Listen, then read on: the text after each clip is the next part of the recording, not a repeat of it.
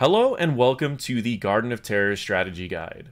I decided to do this strategy guide now because this map has just re-entered the Storm League rotation, or at least it has in this current season. What is this map? What do we need to worry about it? I'm going to start off with a basic understanding of the map, and then we will go into the strategy from there. To start off, what is this map? Well, the basic idea of Garden of Terror is it is a 3-lane, relatively large map with objectives that spawn in one of 6 locations. It will indicate the location on the minimap by showing a little icon, as well as the vision portion of the spawning location will also reveal when the objective is saying where it will be spawning. So if we watch this location in 5, 4, 3, 2, 1, 0, boom, it reveals the vision location of that particular map. So that is the basic area where it's going to be spawning. You need to treat this map similarly to Cursed Hollow, in that when you channel these, you need to get 3 of them to put a curse on the enemy team. In this case, you are grabbing 3 seeds. These seeds are protected by 4 little plant monsters. And these little plant monsters from Stranger Things do quite a lot of damage, but don't have a lot of health. So someone like a Jaina can simply drop down a Blizzard, a Cone, and they all die. But someone that's left alone trying to deal with it for a while can lose all of their health rather quickly. So you will want to clear up those rather fast, or you can do a strategy known as corralling. Corralling is where one tank or one person will pull them all away from their team, and then someone else will go and channel on the opposite side. We will see areas where you can kind of see what I mean by all of this when we get to that point. So on this particular map, you will collect 3 of these, and when you collect all 3 of the seeds, the opposing team gets to keep the amount of seeds that they had already, unlike some maps like Alterac Pass, where the time that you gain during the objective is reset every objective. This one is, again, very similar to Cursed Hollow in that if they get 2 tributes, they keep their tributes, but you still get that curse. And once again, very similarly to Cursed Hollow, the objective turns off structures, or at least that's a gimmick in the objective. So in this case, it will be summoning plant monsters, which will then summon little potted plants that will grow vines to turn off all the nearby structures. And that is the basic gimmick of it. The power of the plant monster is rather strong. In fact, I consider this objective to be one of the strongest objectives in the game. I have watched over 100 replays of this map as well as other maps, and I have almost seen, I would say on average, this first objective of the game takes 2 forts, while most other objectives can only ever take front walls for the first objective, and if you're lucky, you take 1 fort.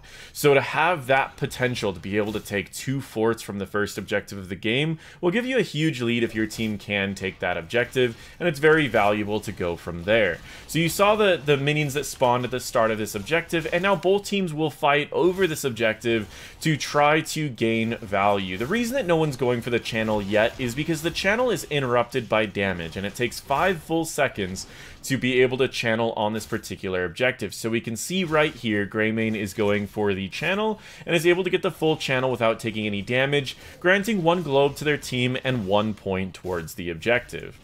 After that, they will go to the next portion of the objective. Now, if you're curious about how this objective spawns and in what order, I'm going to show you this little map right here. And what this map is going to show you is simply a count of each of the objectives. Let's call this objective 1, 2, 3, 4, 5, 6. But that's not the order that they spawn. The order that they spawn is always in an alternation, I guess you could call it. What I mean by that is while it's going to alternate from this area, it's also going to try to alternate from this area as well. So it will either spawn at 4 first, or it will spawn at 6 first. From 4, it will go to 3. From 6, excuse me. From 4, it will go to 2. And from 6, it will go to 2. Then from there, it will begin to alternate back and forth on the other axis anyways, which means that from 2, if it started at 4, it's going to go to 6. And if it started at 6, it's going to go to 4. You kind of see how it's going to go from there. After it goes to 4, it'll go to 3. After it goes to 6, it'll go to 1. After it goes to 1 or 3, it goes down to 5. And after it goes to 5, it goes to whatever's left over. So let's look at this from one side. In this current map, it spawned at 4 first, which means that it's going to 3. Sorry, I'm the worst at this. It means it's going to 2. After 2, it's going to be going down to 6. After 6, it's going to be going to 1. And after 1, it's going to go to 5. And then finally, after 5, it's going to go to 3. And on the opposite side, it's going to go from 6 to 2 to 4 to 3 to 5 to 1. At the end of the day, guys, just know it always goes bottom, top, bottom, top, bottom, top, bottom, top. If you don't know exactly where it goes, that doesn't matter as much as if it's going to be going top or bottom, because that's going to tell you where you need to position any globals if you are running globals. And that is really the basic idea of how this map starts out. And now let's continue on the map, and I'm going to continue on with some other important factors about this map. The first and most important factor I would state is that on almost every teamfight based objective map in the game, the objective spawns at 3 minutes. With the exception of a couple maps that the teams aren't necessarily going to fight together immediately, like Braxis Holdout and Dragonshire spawn quite a bit earlier, purely because you're not going to be team fighting. But all of the maps where you're going to come together as a team spawn at 3 minutes, except for this map, which spawns at 2 minutes and 30 seconds. It will give your warning indicator at 2 minutes, which means if you want to get camps before the objective as distractions, you need to account for the fact that it spawns 30 seconds earlier than the majority of the maps you're used to. You can't really just go from instinct anymore, because what your subconscious is used to through conditioning is going to be slightly different on this particular map.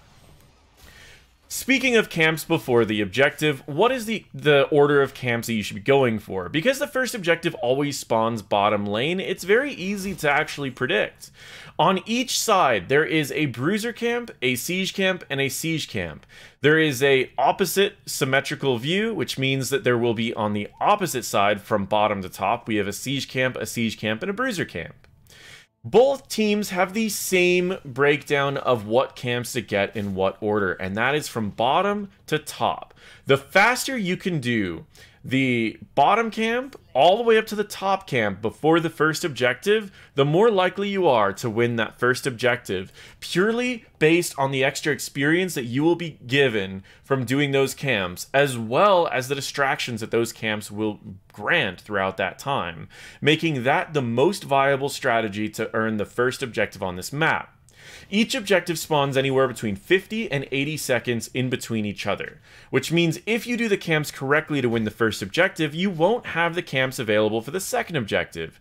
But guess what? By the third objective, most of your camps will be back up, and it makes it to where the third objective is on the bottom again, which means that if you do your camps correctly the first time, you'll have your camps available for the third objective, which will also be on the bottom, allowing you to do the same strategy once again to win the third objective. So at the very least, if you do the camps correctly on every rotation of this map, you should be able to win every other objective purely off of the camps alone. With the amount of experience your team is gaining, you should be able to have a good chance at winning the alternating objectives as well, assuming that you are still getting those camps in high priority. Speaking of priority, what is the priority that we should be drafting for this map? The biggest thing that I would recommend for this particular map is to focus primarily in camp clear. I always recommend having at least 2 people who can clear camps relatively quickly. If you have a Rainer, I recommend Executioner. If you have a Greymane, I just recommend a Greymane. Rhaegar's also very good on these maps. The next thing that I would prioritize is AoE. And if you're unfamiliar with AoE, it means Area of Effect. It's primarily a term used to describe mages' spells that will hit in a wide area while doing damage. AoE heroes are heroes that have a lot of AoE damage. On this particular map, the areas where there are fights are very, very small. It is very clustered in these small little groups, making AoE damage very, very effective and can absolutely dominate teams that are unprepared for it. So number 1, prioritize camp clear. Number 2, prioritize AoE. Number 3, CC is always important and always should be something that your team's looking out for. But on this particular map, CC is very nice purely because you can set up fights when the stalemates happen at these objectives. And what I mean by a stalemate is because this objective gets interrupted by damage, some teams will simply interrupt for a long period of time without trying to channel to just create a stalemate where they can wait for a particular lead or a particular moment where they do gain that lead. Which is why CC is very important to break a stalemate before it starts. And then finally, the last priority that you should be looking for on this particular map is poke. And that is to create those stalemates when your team is waiting for a particular power spike. Maybe both teams are level 9, your team is going to hit level 10 first. You are going to stall the objective out until your team hits 10 and then go in for a team fight, which is why poke is the final priority. So once again, you prioritize camp clear first, then AoE, then CC, and finally poke. Making sure that you have those in the draft. You don't need all of those things in the draft. That's why it's a priority. You go for the things that are more important on the top of that list, and if you happen to have all of those things and you can sneak in one extra thing, that is definitely a valuable tool for this objective. So I've talked about the strategy a little bit on when to go from the bottom portion of the map to the top before all of the objectives on the bottom, meaning every other objective. But what are some other strategies on this map that can really help you take this map to the next level? Well, before you start winning an objective, I always recommend grabbing a siege camp to influence your objective. You can also influence the opposing team's objective by grabbing a camp as well to mitigate the value of that objective. You're going to see the value of AoE very quickly right here in this particular fight, primarily because this Arthas and the Joanna go in, they lock down just about everyone, and they can slow everyone throughout all of these tight corridors and doing an incredible amount of damage that is just not able to be healed through because of how fast that damage is coming through. Meaning that this team ended up just completely dominating. Now, before you channel this particular objective is where I would recommend influencing your objective. And what I mean by that is this objective turns off enemy structures, which means that if you did take a camp, your camp will last longer and be more effective over the time that it is there. So I usually recommend taking a camp or a secondary camp before channeling if you ever wipe an enemy team. This will allow you to take your lead and push it a little bit further. In this particular game, this team was dominating almost the entire early portion of the game, and they come back later and end up losing this game. All of these players are very good, but they weren't really pushing their lead and they weren't influencing the objective enough, which is kind of an advanced strategy on this map. Don't just win by drafting well. Don't just win by getting leads by picking up all of the camps, but influence all of your objectives by increasing the potential of them with the camps that are available after you start going for one of these turn-ins. The same idea works if you're going to lose an objective. You can simply grab a couple camps to mitigate the impact of the enemy objective.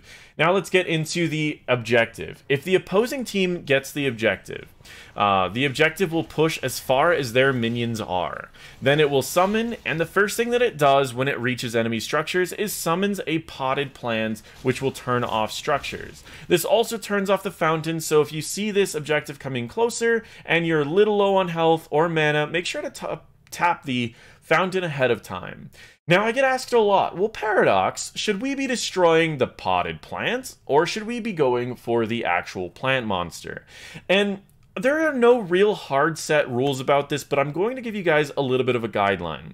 The potted plant stays at 1800 health no matter what. No matter how long the game goes on, it is at a maximum health of 1800, while the plant monster itself will change in health as the game goes longer, as it increases with scaling, just like a lot of other objectives, Punishers, Immortals, everything like that. It scales. So later in the game, this is much scarier. However, I have watched a lot of games, and I found the teams that focus on destroying the potted plant early in the game tend to waste a lot of their DPS when it's likely just going to drain its health back, or drain its health down, and then the plant monster is going to summon another one. So what I've found is it's better to DPS the plant monster in the early game, and then once you get to the late game, where the potted plant just has a very low amount of health since all of your damage is scaled, but the potted plant's health has not scaled, it's better to go for the potted plant in the late game, destroying it quickly, turning back on your structures, and being able to play a little bit safer. Because of the new tower mechanics, though, I do want to say that this is all at your own discretion. If you find that the enemy team is pushing and you can mitigate their push by getting the turrets to attack at them, it may be better to destroy the potted plant first. Or if you have kind of a threshold issue where you can do almost exactly 1800 damage very quickly in a short amount of abilities, then it might be better to quickly destroy this rather than going for anything else. So particularly, I would say an Artanis can blow up this in 2 sets of Ws. So that might be more valuable for an Artanis to press W twice on this rather than to try to deal with this. So if you're only able to DPS the plant safely, DPS the plant. But this is all at your own discretion. What I would say is you have the choice to safely DPS either or. If it's before 14 minutes, I recommend simply DPSing the plant monster. And if it's post 14 minutes, I recommend destroying the potted plant first. In every other situation, use your discretion. With that being said, though, this is what the objective does. It turns off the structures and allows their team to push forward, doing a lot of damage. The potted plant does 305 damage at this particular level, as well as has 12,000 health. But both of those scale with level, and that will continue to increase as the time of the map continues to go forward. So keep all of that in mind. Now, I did mention that this objective is one of the most powerful objectives. So once again, on this map, it took 2 forts with it. It is an extremely powerful objective, so it is a priority to go for the objective on this map. I know there are some maps where it's better to ignore the objective. This is not one of those maps. You should be trying to win the objective every time that you can, and you should be playing out the map to win the objective, because the team that wins the first objective on this map has a 72% chance to win the entire map. Now, that doesn't mean it's 100%, because in this particular case, the team that won the first objective, despite the fact that it looks like they're absolutely dominating, does end up losing this particular game. So that is Garden of Terror, guys. The basic strategy is prioritize camps, go at the camps from the bottom all the way up, make sure that you get them before the objective spawns, use AoE damage to win the objectives. You can poke a little bit to stall out objectives, but overall, that is the basic strategy. Advanced strategy on this map comes down to utilizing and influencing the objectives with the camps that are available, and getting a little bit more creative with camp usage and utilizing the objectives. And then finally, the next thing that I would recommend for advanced strategies on this map is abusing the fact that this map has a lot of bushes and a lot of fog of war. So this is one of those maps where you can find a million places to set up ambushes and kill people during their rotations. So if you ever find yourself in a situation where you want to get a little sneaky, this map has endless possibilities for ambushes. The higher rank you get, make sure to pay attention to where the enemies are and make sure to drop them, or at least drop an ability into the bushes to make sure that you are not getting killed by a particular ambush. And this is also one of those maps where you gain a lot of value in team fights, so having strategies and combos with your particular team is very valuable and something that you can also do as well.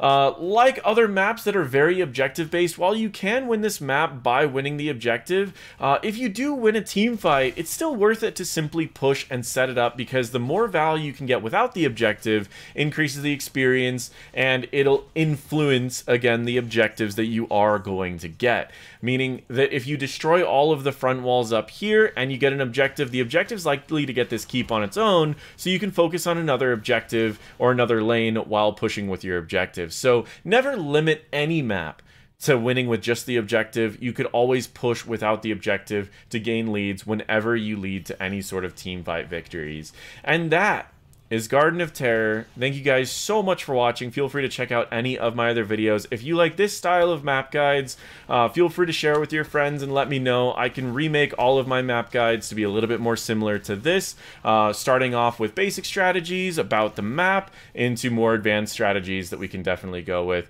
If you like it, if you have any ideas for it, feel free to let me know in the comments down below. And thank you guys for sticking with this video. It is a little bit longer. My hope was to make sure to get all of the value off of this.